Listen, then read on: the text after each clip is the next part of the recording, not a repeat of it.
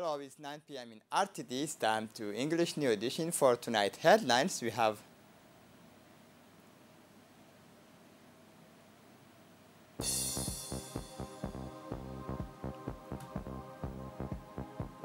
the ceremony celebrating the 44th anniversary of the creations of the Djibouti Armed Forces, 6th June.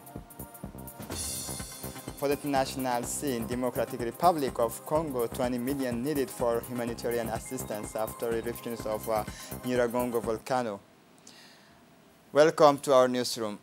The Prime Minister, His Excellency Abdul Qadir Kamil Mohammed, received this morning, Sunday, June 6, 2021, for a farewell visit the Chinese ambassador of the People's Republic of China, Zhou Ruichang. The ambassador thanked the Prime Minister for his unfailing support throughout his tenures in Djibouti. For his part, the Prime Minister recalled that China remains a privileged partner for the Republic of Djibouti and thanked in his own name the ambassador of the People's Republic of China for his accomplished missions. After the farewell visit, the Prime Minister decorated the ambassador of the People's Republic of China with the officer of the National Order of 27 June in recognition of his work. The farewell visit was attended by Ali Silay Abdallah, Chief of Staff of the Prime Minister's Office. The President of the National Assembly, His Excellency Muhammad Ali Hummad, received this Sunday, June 6, 2021, the farewell visit of the Ambassador of the People's Republic of China to Djibouti, Zhou Ruichang. The meeting took place in the VIP lounge of the Parliament. The meeting was attended by the Consular of the Chinese Embassy and the Director of Cabinet of the President of the National Assembly.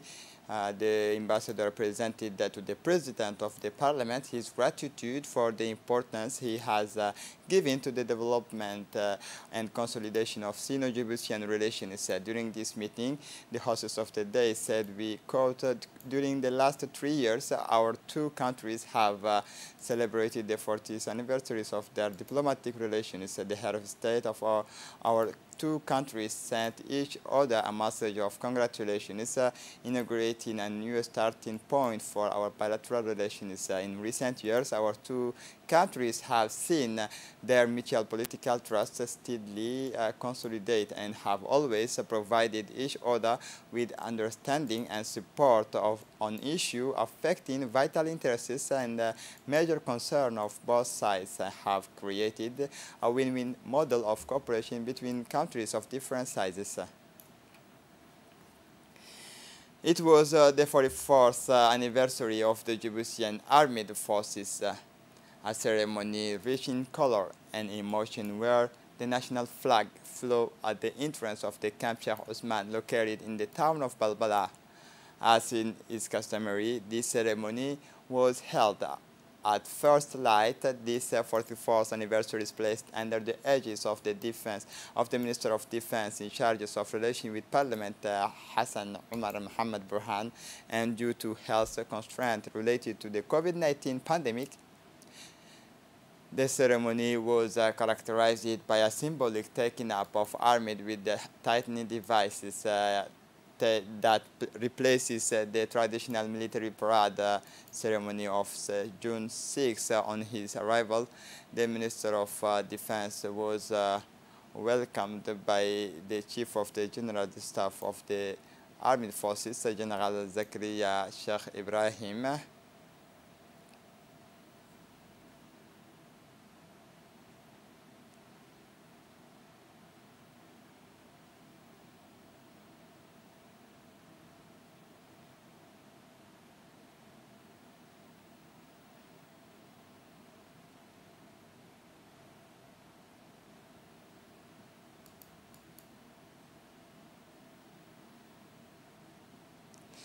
The Minister of Defense, Hassan Umar Mohammed Burhan, saluted the flag and then reviewed with the troops.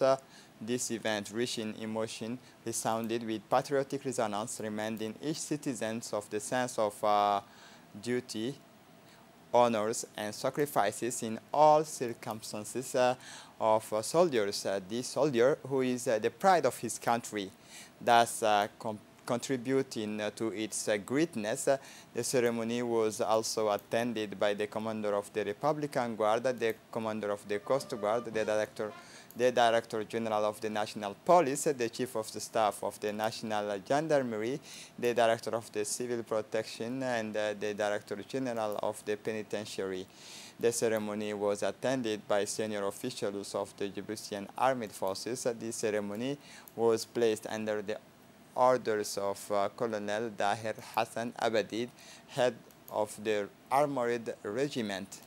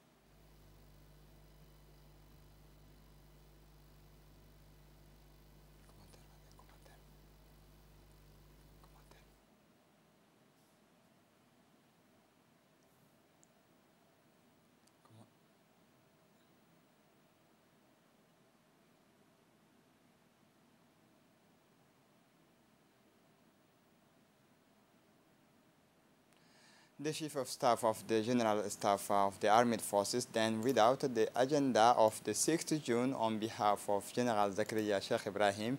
In his speech, he paid tribute to all the men who make up the Djiboutian Armed Forces. Listen to him, please. La commémoration annuelle du 6 juin est pour nous un moment privilégié. The annual commemoration of 6 June is for us a privileged moment to pay homage to our martyrs who sacrificed their life for the defense of the country.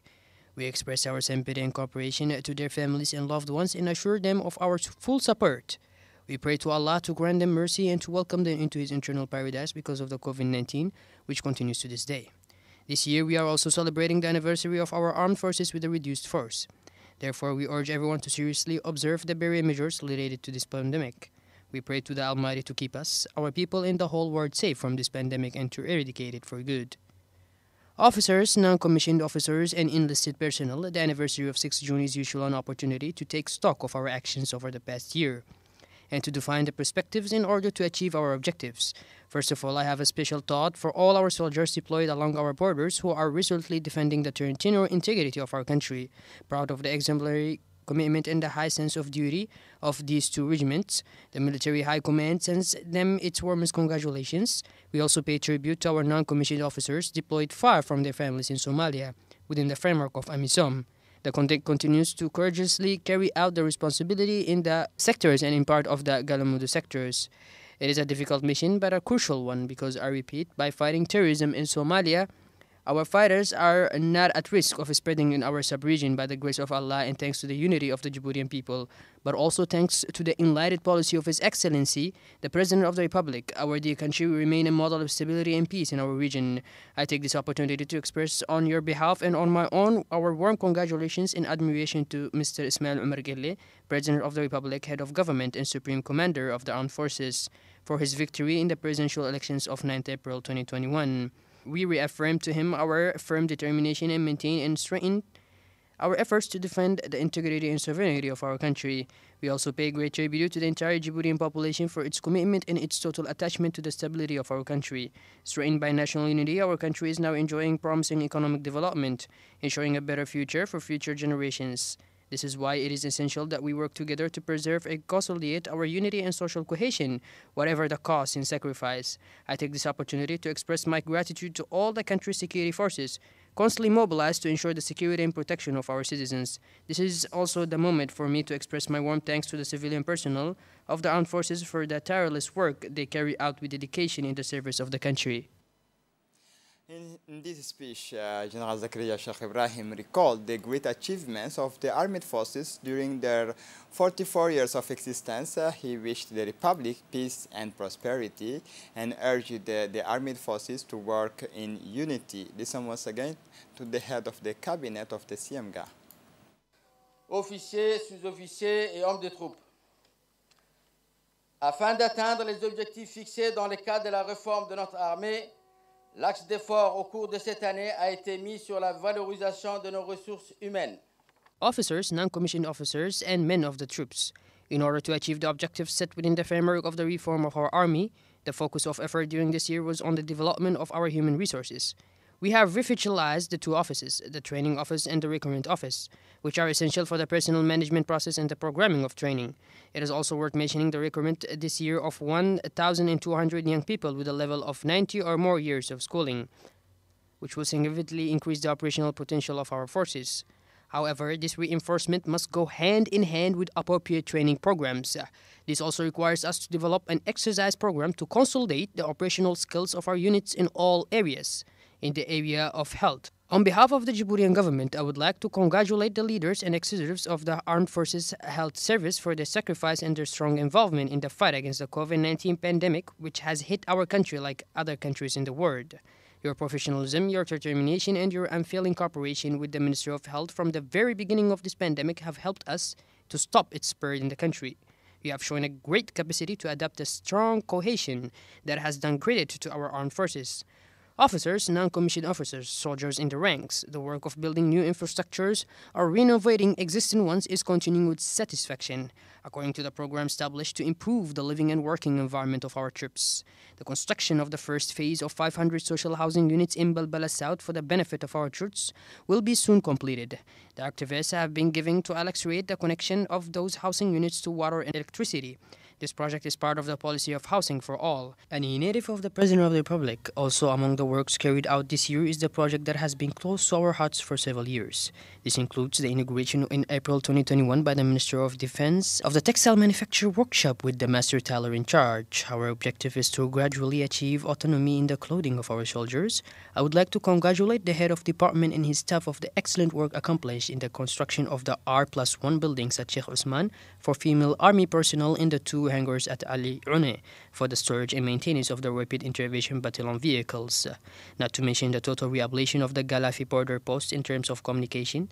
Remarkable work has been accomplished in the rejuvenation of the military telephone networks and the implementation of a secure video conferencing system that has enabled us to continue our working meetings during the period of confinement. However, in order to improve the communications tools, the conference must, as soon as possible, concentrate its efforts on upgrading defense radio network as part of the reinforcement of our operational potential. The French Navy has acquired the necessary means to carry out the state's missions at sea and to defend our country's strategic interests. After the speech, the Minister of Defense, Hassan Omar Mohammed Burhan, accompanied by General Zakaria and the senior officers of the armed forces, paid their respect at the tomb of the fathers of the nation, the late Al-Hajj Hassan Guled Abtidon, imploring the Most High to have this late man in his holy mercy. After the Fatiha, the Minister of Defense in charge of relations with the Parliament, Hassan Omar Mohammed, went to the stele symbolizing the monuments of the martyrs, the lay of a wreath of flowers in tribute of the martyrs of the Djiboutian armed forces who fell in the file of honor for the defense of the homeland and peace in the world. This ceremony full of fervors ended with the traditional family photo. من عذاب القبر ومن فتنة النار اللهم لا تحرمنا أجره ولا تفتنا بعده واغفر اللهم لنا وله ولجميع أموات المسلمين. الفاتحة له.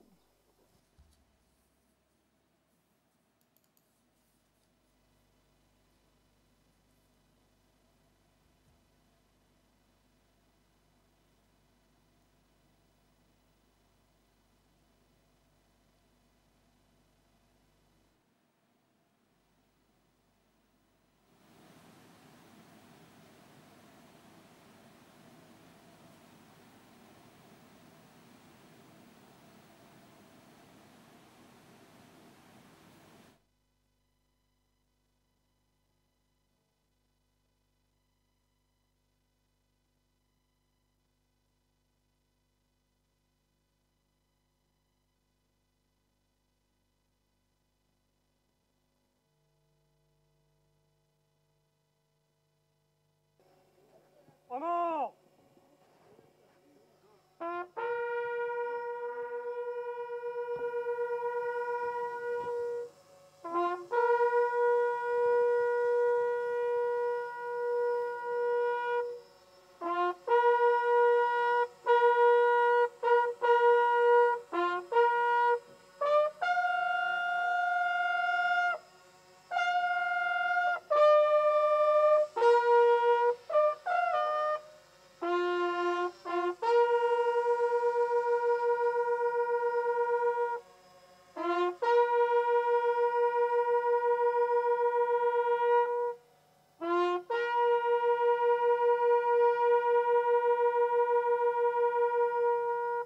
ولا تحسبن الذين قتلوا في سبيل الله أمواتا بل أحياء عند ربهم يرزقون فرحين بما آتاهم الله من فضله ويستبشرون بالذين لم يلحقوا بهم من خلفهم ألا خوف عليهم ولا هم يحزنون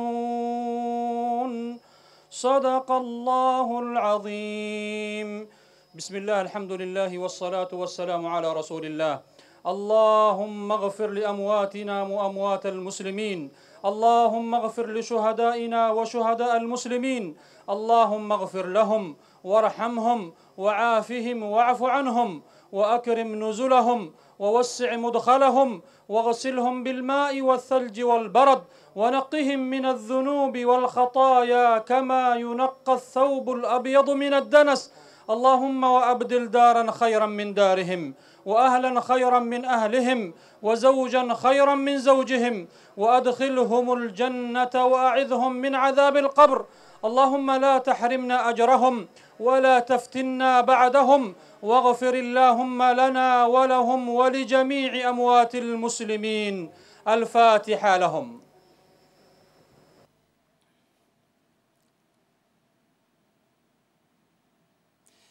The Minister of Economy and Finance, Ilyas Musa Dawale, visited the Development Fund today in the late morning.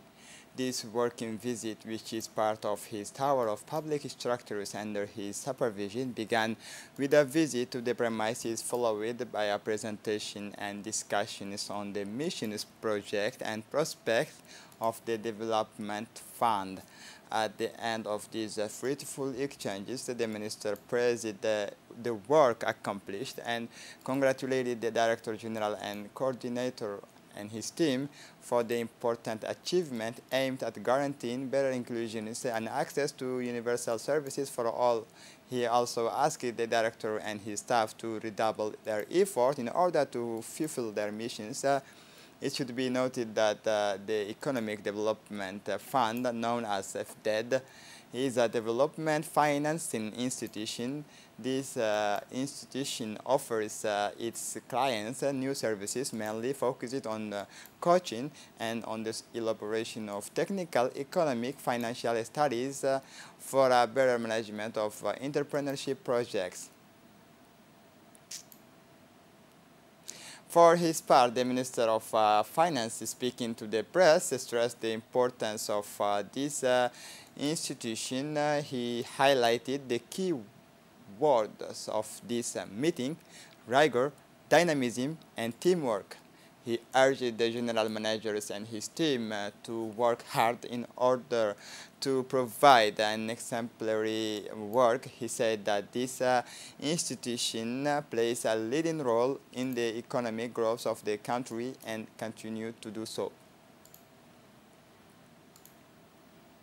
The Minister of Health, Dr. Ahmed Roble, invited all private pharmacists to a first contact meeting to discuss ways and means of solving the problems related to the proper functioning of private pharmacies. In his speech, the Minister of Health thanked the pharmacists for their presence at the first meeting to restore existing deficiencies such as untimely drug shortages, prices disparity, but also the quality and traceability of pharmaceutical products, with the adoption and implementation of a new regulation that is both flexible and dynamic. The Minister of Health called for joint coordination consultation in order to find lasting solutions to the shortcomings and to establish a qualitative the fundamental reform to improve the availability and supply of quality medicines in Djibouti. The private pharmacists welcomed this unique and unprecedented initiative to have been invited for the very first time by the Department of Health.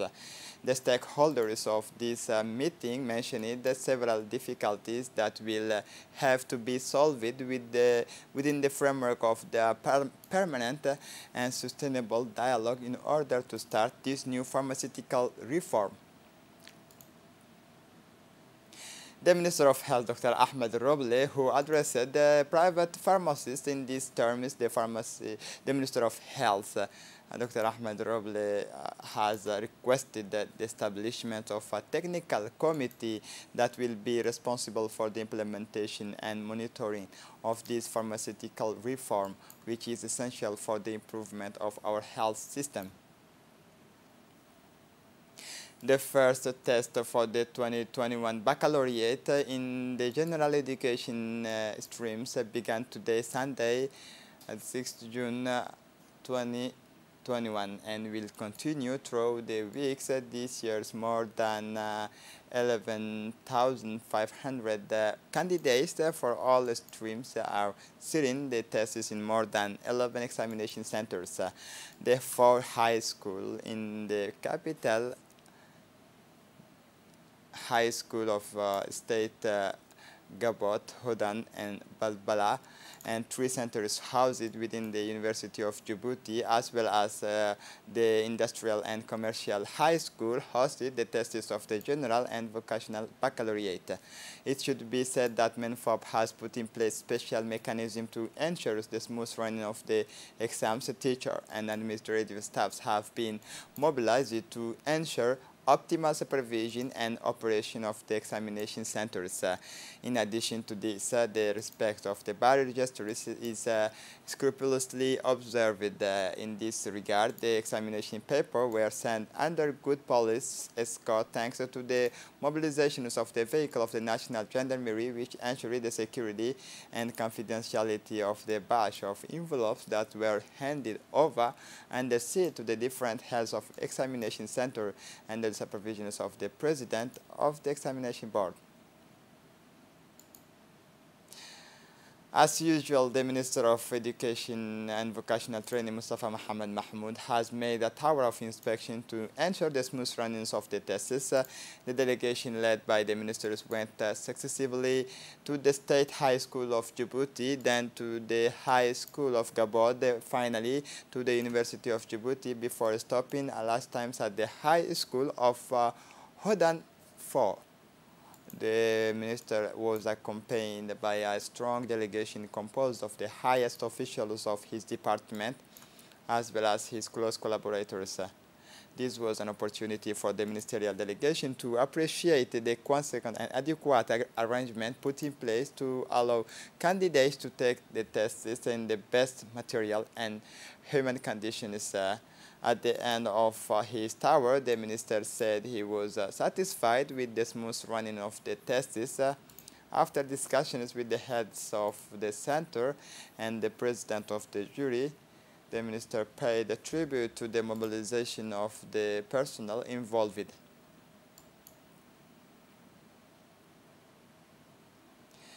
The Djibouti Railway Company organized this morning a symbolic farewell ceremony in honor of an experienced engineer named Mr. Fasil Woldemiriam of Ethiopian nationality, who served the national company and played a leading role in the realizations of the new railway project between Djibouti and Ethiopia.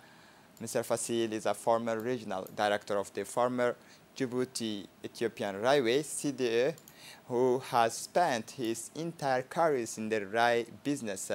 In 2014, the Djibouti Railway Company called on him to monitor and control the new railway project. This engineer was appointed as a few weeks ago as a director of the NOC company in Djibouti. The ceremony was attended by the Minister of Infrastructure and Equipment, Hassan Hamad Arbahim, the Minister of Economy, Ilyas Musadawale, and the Director of the Djibouti Railway Company, Mahmoud Robi Dabar, as well as the Member of the Parliament, senior officials from the National Railway Company and the CCECC and Ethio Djibouti Railway Companies, and representative of the two ministers.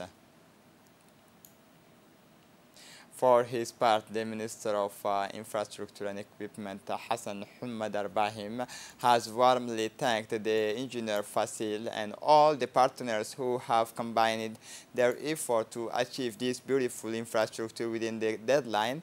The ministers also wished him a good continuation of his new responsibilities. The Minister of Environment and Sustainable Development has the habit of organizing the World Environment Day every year on 5 June for the year 2021. This day was celebrated in the region of Tajora and particularly in Raisali, which is a marine protected area On this occasion, an important delegation led by His Excellency Mohammed Abdul Qadir Musa Halim, Minister of Environment and Sustainable Development, accompanied by his closest collaborator, went to the region of Tajura in Raisali to celebrate this World Environment Day 2021. The prefect of the region, Hassan Dabali Ahmed, the president of the regional council, the parliamentarian of the region, the resident coordinator of the United Nations system, Barbara Manzi, the deputy resident representative of the UNDP, as well as the community of Raisali, also took part in this important day of awareness and action. The large delegation led by the Ministry of Environment and Sustainable Development was welcomed at the Raisali site by the local community. This day of commemoration of the World Environment Day was marked by several events.